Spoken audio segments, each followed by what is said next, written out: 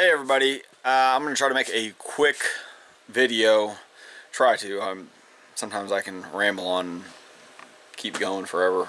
Sometimes I feel like I can talk to a wall. Make a short video over the 6-liter Powerstroke injector flow bench. And so basically what the goal is to use an electric motor, spin the short block. That way I get a reading from my cam sensor, which is over right here, and get a reading from the crank sensor, which is down here. So then basically have a PCM and a FICM hooked up to it and make it think it has an engine running. It's going to run oil. I'm going to have an oil cooler mounted here. Obviously I get the high pressure pump. The high pressure pump fitting, what I'm going to do, and I haven't exactly figured out yet, but I have one in it, so I can use this one possibly. Maybe this new one over here I'll use. I'm going to flip this over, TIG weld one of these high pressure line fittings. Like this is similar to what would be used like on a tractor or any piece of equipment where there's going to be high pressure hydraulic system. And so I got two of these, and if I remember correctly I think they're about the same. And so I can take this and weld it just like this. And so then this will be sitting here, and the line will come up and over I want it to come up underneath, and I want to make it to where I can take the standpipe fitting out, and the lower portion will stay welded in to this piece, one of these, and I'll probably end up cutting it and welding that in so it fits tight against the head. And I'll have something set up there possibly. I need to get the cylinder head up higher. That way I can get some vials underneath of it, 4 vials, and a drain system for whatever oil is then ejected out of the injector will then drain back into the oil pan. And you can see here I've got the pistons out of it, but I have hose clamps put on there, and they're holding the rod bearings on. And then I also, I don't know if you can see here, where are we at here? Where's my finger? There you are. That's the tip of the piston cooling jet. I've welded all of those shut. You can see that one a little bit there too. That way they don't spray up. I've left the lifters in. I need to get my other holder, that way they don't come jumping out of there. That way they hold oil pressure. I've got a, where'd it go? Yeah, I've got a turbo feed tube that I'll probably run it. I was trying to figure out what to do, but I'll probably just run it straight. Well, no, I won't have a cover, but I'll run it somewhere back into the engine. That way I don't have to worry about plugging the hole. And I want this engine to mimic oil pressure from a running engine. That way we get similar oil pressure to the injectors. Obviously we're going to see higher oil pressure since we're not running all 8 injectors. We're only running 4. Oh, get a light there. But with that, I feel like that oil pressure is still running off the engine and everything, and I'm not trying to simulate anything else. Using the engine, I think, will be the best thing. That's just in my idea. Trying to think. Oh, I also need to get a some kind of oil heater. That way I can heat the oil up to, I'd say, I know 200 degrees is usually what these engines usually hover around. But I figured if I can get in the 180 and maybe run some know, 5W40 synthetic or something like that, then we can get some better better readings running the injectors. That way, whatever if we're running a stock injector and we get it up to operating temperature, the oil, then we'll get good data off of how it's working. I mean, I can also start it and run it on cold oil just to see how it would act possibly cold, and then I could warm the engine, or warm the oil up, I guess, as I'm running the test, or something like that, or stop the test, warm the oil, do that. And then also I want to test larger injectors. That way I could possibly create my own data, so I could test the injector, create data, and then I would know what to change in the computer. And I know tons of people have already done it. Why would you do it? I'm just a nerd. I love doing stuff like this. I love trying to figure things out and just try things different. And I'm sure somebody's done it, but they just don't give out the information. It's not on YouTube, so I figured I'd try it. But I just think it'd be really cool to be able to test an injector, get the data, and play with it on here and see if that data then will transfer over to the truck actually running. I just feel like that would create so many more options and figure out really what the injector's flowing, not just a guess, and that'd just be cool. I'd be able to actually test injectors. If I had a customer come to me, or somebody brought me or sent me injectors, you know, one of you guys that are watching sent me an injector that they were having issues with, and they wanted to know what it was. You know, you guys had time to have the truck down and everything. Send me 8 injectors. I'll flow test them, compare them to data that I have from stock. You know, I could do a Ford Reman injector and get data from that. If I could get data from, you know, other injector brands that are modified, you know, a 190 cc injector with 30 over nozzles, a 155 injector with stock nozzles or stuff like that, I'd have all that information. I just think it'd be really cool. That way I could actually test and see how an injector is operating, and then try to pinpoint exactly what is wrong in the injector, possibly fix it, get it back to the guy. He's running down the road. Saves him time and money. Well, maybe not time, but saves him money. And maybe we can learn from that what caused it. You know, is it on the fuel side, on the low pressure fuel side, to where maybe he had low fuel pressure at one point and it caused issue in the injector, possibly. Is it on the oil side where maybe we find something there that he's running different oil causing all of his problems or something? So I don't know. It'd just be really cool, I think, to have all this, to set it up just as a toy for me as well. But I think the goal right now would be to, I've got the electric motor set up. I know the electric motor works. I need to put the oil cooler on here. I need to clean this out here. It's kind of dirty. Clean that out. Put the high pressure pump on. Then do the oil feed. I think at that point, oh, and then the lifter. Oh, I'm going to have to pull this back off on this one. Put that back in. I got those around here somewhere. Get all of the engine oiling set up and know that it can actually run, or I can spin it over and I'm not causing issues. It has lubrication.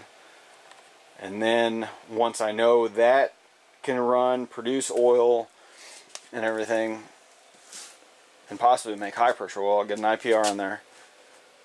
Then I'll get the hose run over to the cylinder head, and I'll figure out how I want to connect it. I don't know if I'm gonna, I'd like to go just like a stock truck with all this on here and a D plug and everything in there. Just to me, that would simulate, you know, with this here, that would create any restriction that this would cause. Where if I bypass this and say I just drill a hole and go in somewhere here, or I put in a T here next to the ICP sensor, I just feel like that would not be like a regular truck. I feel like that would throw the numbers off somehow, or throw the data for the injectors off. So I really want to run that. So once I do that, get it running, know that I can supply high pressure oil, or at least get it spinning, know I can supply high pressure oil, then I will get all the wiring hooked up to the engine for my crank and cam sensor, IPR, temp sensors. I'll probably have to fool my coolant sensor, but I will probably leave my oil temp sensor, which is in the oil cooler anyway. I'll leave it there. That way, oil temp is a big, coolant and oil temp are big contributors to how the diesel engine fuels. So if the engine oil temperature comes up and it's hovering, you know, 180s, 200s, that's great. Coolant temp's up good. It'll all fuel correctly. It thinks it's at operating temperature. It's where it's supposed to be. But if oil temp is low, it fuels different because it figures the oil viscosity is different, which changes the way the injectors fire and all kinds of weird stuff like that. That, and if it's over oil temp, it kind of goes into a fail-safe as well, which I'm sure tons of you guys have experienced. They will actually derate power sometimes. Whether it's actually, well, I'd imagine with these it would probably be defueling, because if you can't, well, I don't know if it's true, but from what I understand, you can't hurt a diesel by leaning it out, but you can by richening it up. More fuel hurts it, less fuel does not. So anyway, I'll get all that set up and then get the electrical on it, and then get an OBD wiring hooked up. And this is an old harness I'm going to make work there. I'll get an OBD port set up to the PCM, and I will get an accelerator pedal, because that, or I'll just do a potentiometer. I don't know, I'll figure something out. But this is basically just me. I just wanted to go over this with you guys. I'm going to try to just keep chipping away at this thing and put it up, whether it be a 5 or 10 or whatever minute video, just to make me accountable. And I want you guys to bug the crap out of me. Just hound me, bug me, because I'm super busy with work and everything, running and stuff, but I've put this thing off way too long. You guys have been asking about it. I want you guys to blow up the comments, and just if I don't have a video up in a week, you bug the crap out of me. That way I get email notification every time somebody comments on a video, so I'm not gonna miss it. I got my phone in my pocket all the time. If you guys comment, I get an email that says you commented, and that's usually why I comment. So I respond back to you guys so quick. But if you guys comment, I'm gonna see it. So I would really appreciate it if you guys would comment anything back, just to get me going, just to get me back over here to do something little, just to keep the process going, because we all want to see this happen. It'd be awesome. Nobody really. There's a couple videos on YouTube about injector flow benches, but they don't really go into detail. They don't show how it works and stuff like that, and they don't try different injectors and see what happens and everything. So I really want to do that, but yeah, definitely keep on me about this. But I'm gonna try to at least do some kind of video once a week of the progress I'm making. That way I can show you guys, and it keeps me accountable for doing it. On other news, I've been an SCT dealer for some time now. What I got into it mainly was for tuning. That's a difficult thing anymore. I'm slowly learning, but that's a steep learning curve, and if you don't get to do it on a regular basis, you kind of get out of it. It's not like riding a bike. You don't pick it right back up, and so I'll get to tune on something a little bit, and everything goes great, get it done, and then getting back into it, even especially if it's a different platform. Like if it's a 3-valve Mustang, I've spent quite a bit of time helping a buddy with one of those, and we got it running strong and everything, and I'm getting pretty good. Coyote side, the airflow math for those is extremely difficult. SET just came out with a little bit of help on that. HP Tuners had some calculation or a calculator for that as well, but it's still kind of difficult to use. Doesn't always work perfect. The diesel side's really tough with regen. You know, all the emissions in it. It's almost one of the reasons why people like PPEI have I'd say the market cornered, but what is it? Duramax Tuner, PPEI, and there's several other ones that are making actually emissions compliant tunes, and I think that's just the coolest thing. But I don't have the time to devote that much time to learning that side of it and know what I'm doing.